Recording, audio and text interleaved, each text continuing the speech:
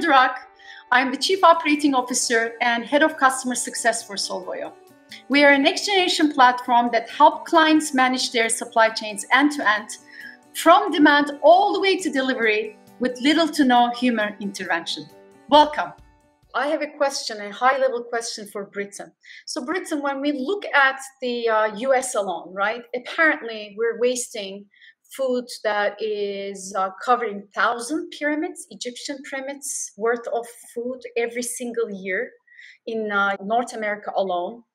So when you look at the, what is it, almost up to 40% of the globally produced food being wasted, part of it at the production, about 13% is being wasted at the production level.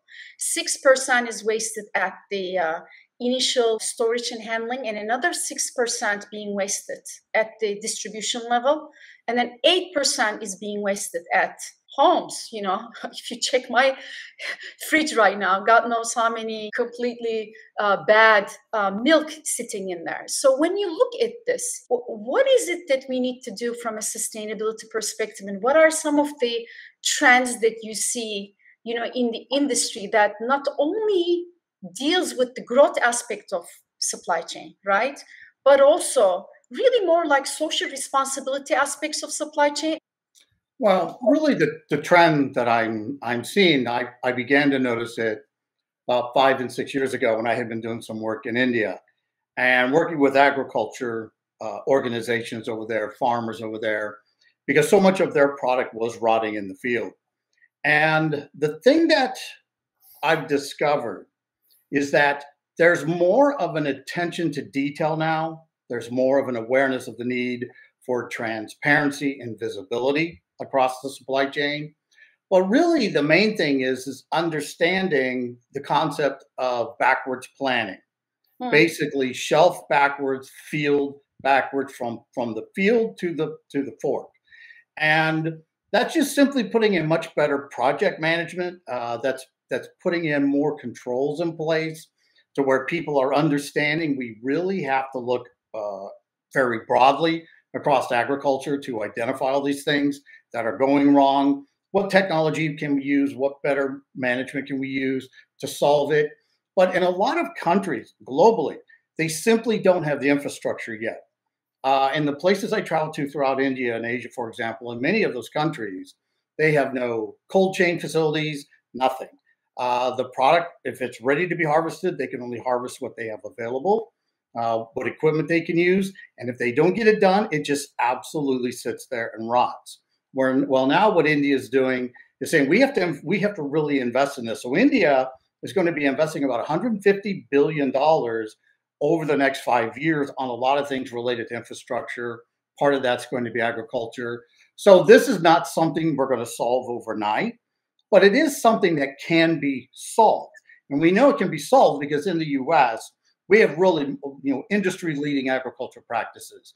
Brazil has industry-leading agriculture practices. And so a lot of this stuff is just simply going to be transferred to China, India, and other regions of the world. And then, of course, through the technology platforms that are available, much better supply chain platforms, much better understanding of how to really manage everything involved in the harvesting process. Yep. So that's really what I'm expecting to happen. Mm-hmm. Absolutely. And when you look at now, Mike, when you kind of like bring it down to a micro level, right? There is this consumer need for freshness, right? And then the supply chains have to really kind of like manage the need for freshness against availability and also cost. So can you walk us through like what are some of the things that you have seen as a practitioner dealing with the whole freshness issue? Because then it is directly linked to how you manage waste. Yeah, absolutely. That's a great question. The pressure of availability on supply chains can cause some decisions with unintended consequences, waste being one of those. Asena and Brittain both talked about, end-to-end thinking, end-to-end visibility. And in the fresh supply chain, I believe that's absolutely paramount. I love the backwards planning that Brittain just talked about because it is something where the work that I undertook previously in my career, we started with what does the end consumer want when it's in terms of how long strawberries, as an example, will stay in their refrigerator. And, we were able to come back with an answer to say 6 days. And then you say, okay, well, how many days does the strawberry actually have before it's, smoothie ready? And it's one of those things where it's like, well, it could be 10, 12, or 14 days. And there's variability there. Well, if a customer wants 6 days and you only have 12, that tells you what the supply chain has to do in the time that it needs to do that. And not everything is around the corner from the field. So I think some of the key things that we encountered as we went through this was, number one, getting the organization to think end to end. That was a massive change management piece of work, because not everybody won. Right, there were puts and takes that happened throughout the design as we implemented a solution that ultimately was aimed at reducing food waste, but I couldn't sacrifice availability. I couldn't grow inventory. I had to reduce time, right? So you have all of these different things that seem competing, but in the end, what your leadership wants is they want to see that top line growth, as we talked about earlier. They want to see a minimal or no impact on your bottom line. And the customer needs to see fresher product at the same rate of availability. End-to-end thinking became really critical. The second was to really look at the supply chain and say, what are some of the self-imposed constraints that we have that we need to rethink? And where we found the supply chain to be very rigid, to be really locked in, we really had to understand whether or not we could, through technology, through data, through process, be able to unlock that constraint, be able to remove it.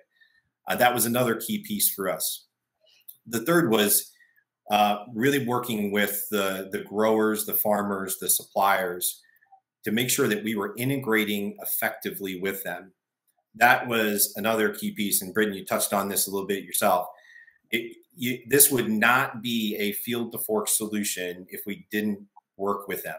I found myself in the strawberry fields, not to try to get all Beatles on us here, but yeah, to be in the strawberry fields, eating strawberries, eating mustard greens, whatever, and really working with them to understand, hey, what are you up against that I don't have any visibility to, that I need to appreciate?